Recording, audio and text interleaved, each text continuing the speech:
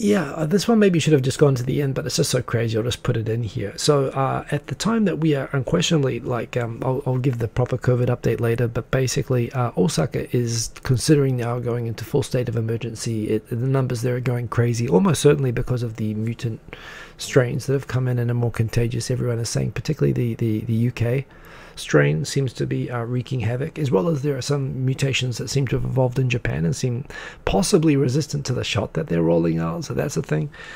But yeah, basically, whereas right now, Miyagi Prefecture, or Okinawa Prefecture, Osaka Prefecture, Hyogo Prefecture, Nara Prefecture, as well as Tokyo Prefecture are going crazy in terms of numbers. This guy comes up again, still remembering he's got to make good on his $450,000 donation from the tourism ministry, and said, not only should we restart go-to travel as soon as possible, but we shouldn't stop it merely because we're afraid.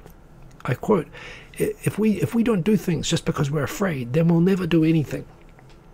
And I pointed out that you know, I think I said this on Twitter, that, you know, the reason that I don't put my head in a blender is because I'm afraid. And sometimes being afraid is the right thing, is the right basis for a decision. You know, the fact that right now Japan is clearly going into a fourth wave without any preparedness or readiness for vaccination, and this guy is still saying that we should be subsidizing people traveling all over the place and going to restaurants, just shows how crazy the politics here is. So yes, we have nothing to fear but fear itself, and getting sick and dying, I think should be the should be the slogan. Oh, by the way, speaking of all of this, I have to share, I was tempted to share last night, totally unrelated topic, but on 2.5 Voyages last week, I knew that there was a YouTube Hanami this year, and I didn't say anything about it because I figured, look, you know, if I say something about it, I'm going to say something negative. I'm going to say you're an idiot, don't do that. I'm going to be judgy and, you know, preachy and puritanic and all that sort of stuff, and I kind of thought, well, look, I'm definitely not going to encourage it. I think it's the wrong thing to do, but at the same time, people can make, you know, people are adults, they can make their own decisions. And when Victor asked me about it on 2.5 Voyages last week, I kind of let the well, you know, I let the dam burst, and I expressed my opinion when I knew there was a guy, Bushido Devil Dog, was there in the comments who had attended, and I said, you know, listen, I think it was a mistake. I think it was like having a barbecue during a fire, you know, ban. I just think it was irresponsible, and technically I still think that. You know, my position on that hasn't changed.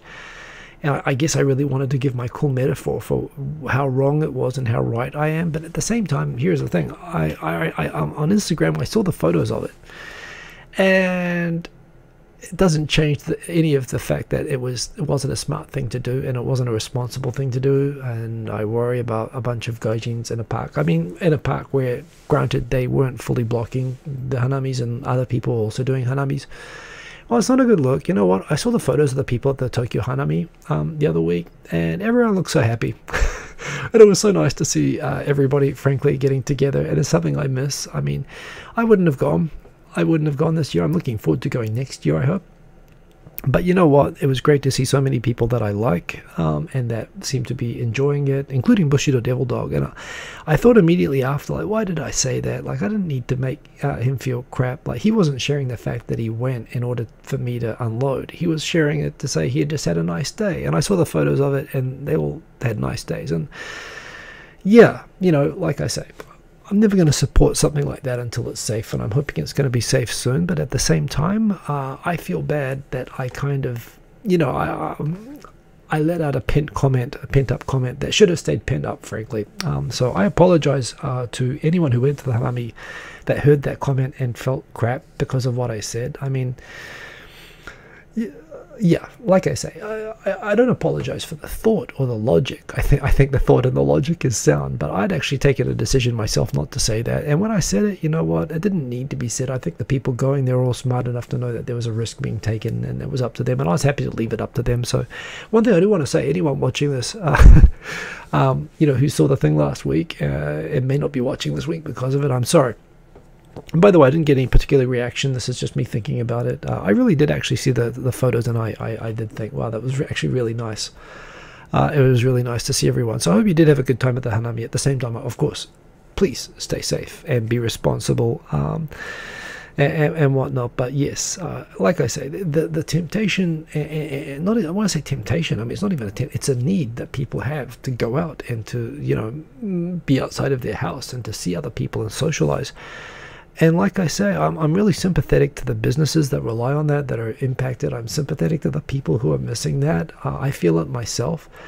I just, you know, at the same time, when I look at guys like this, kind of tapping into that, frankly, for what I think is a self-gain kind of purpose. You know, I have to say you're a doofus. I have to say, Nikai-san, you're a doofus. But, you know, I have to be really careful. You know, I really understand the pressure that people are under, and I want to go too as well. I want to take a travel coupon. I want to support the travel industry. And you know what? As soon as I get my shot, and most of the country has their shots, I am looking forward to everyone, you know, like unload the go-to money, pour it on me, you know, pour the sugar on me. What can I say, Nikai? Do it, but after the vaccines, just not before. Just like, I don't want to get someone sick. I don't want to get sick myself. So that's the thing. But you know, I really feel for people who are struggling right now, and I'm sorry if that came across like I was being judgy or condemning people doing something that they made a thoughtful decision to do. So anyway, just wanted to say that. Into the comments, Raz, good to see you, Raz. It has been a long pandemic, and I'm very sympathetic to people who are exhausted by it, like Mr. Cordy Chip, although I realize that's a different reason. But who else is in here? Paragoti, no need to apologize. You're more than entitled to your opinion. Yeah, I'm entitled to my opinion, but here's the thing. Everyone's got opinions. I kind of decided I didn't need to share it. You know, I didn't need to be weighing down on people. You know, I think it's so easy nowadays to get into judgmental lynch mobs, and even me, everybody feels the urge. But, you know, I regret that one anyway. So, yeah. Quinn Ranked, before I jump forward, Quinn Ranked, are the shots effective? Will there be a time when they are? Well, look, the shots that we're getting here are going to be the Pfizer ones, although they're also getting a bunch of the AstraZeneca ones. I must admit, you know, if I have a choice between the Moderna, Pfizer, and AstraZeneca, which we may have by the time that they get round to, you know, me having a turn, the Pfizer one seems to be the best one, but there again, I mean, I read a thing today that apparently it's not as effective on the South African variant, and this is the thing, the disease itself is evolving.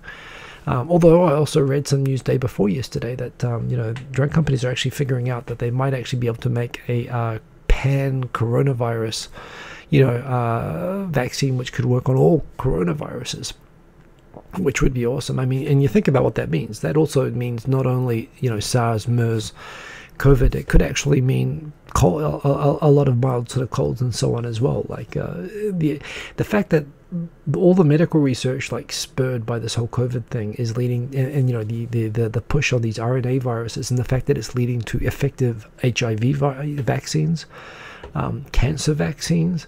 You know, we're talking, all of a sudden, we're talking about incurable diseases the way that we talk about the flu, you know, and people saying that these things are on a schedule now. It's incredible.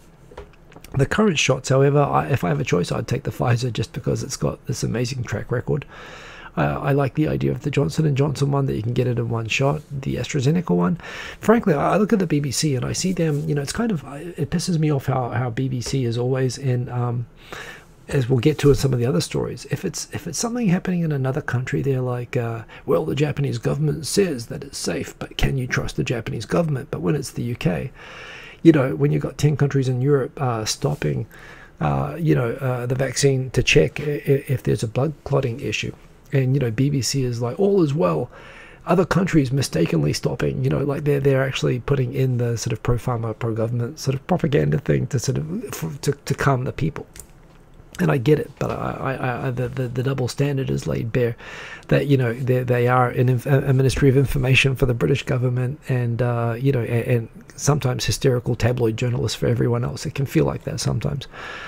But yeah, all of them seem to work, and honestly, I'll take whatever one is available. There's not. I would take the Sputnik shot. I mean, provided I got the real one. It sounds like some countries have some problems with the deliveries, but hell, even the Sinovac, even the Chinese ones, they're all demonstrated to be effective to different degrees. And honestly, I'm not hesitating to take. But it sounds like the one that we've got in Japan is a good one. So yeah. Dan H, doesn't Japan have the highest percentage of anti-vaxxers? I think what you think of anti-vaxxers, or what I think of as anti-vaxxers in other countries and anti-vaxxers in Japan, are different. Japanese are cautious. They express skepticism. They worry about side effects. But I don't think that the percentage of people who see vaccines as being like a conspiracy to inject diseases and microchips and some sort of pharma conspiracy against people, the sort of conspiracy theory kind of type of anti-vaxxers, that the shots will give you autism and those sorts of crazy stuff. That type of anti-vax, which I associate with the term anti-vax, I'm sure that exists in Japan, but I've never heard it in Japan. Other than seeing small groups of like 10 people holding signs in front of a train station, there is a very broad general skepticism. There's not much in the way of public health programs. So, for example, most vaccines, like the HPV vaccine, for example, are available, but the government doesn't really promote vaccines, aggressively, and there's a lot of information available on side effects and so on. So yeah, you have people being cautious. A lot of people express caution, but I'd be really surprised if there was actually a rejection of the shots. When they become available, I think I personally expect that a lot of people in Japan, that it'll be a pretty high adoption rate, but we'll see. Maybe the concerns about side effects will translate into people not getting the shot, but I'm certainly doing it. And look, whenever they have the flu shots at work, which they give out for free, once a year, pretty much everyone in the building, not everyone, and you know what, it's voluntary to go get it, but I'm in a line of hundreds of people at work queuing up for the free flu shot, which isn't mandatory, but people take it. So yeah, I think there's a high percentage of people who are just very conservative and worried about risk, and who digest all of this information, but I don't think that they're like anti-vaxxers that you see in the news.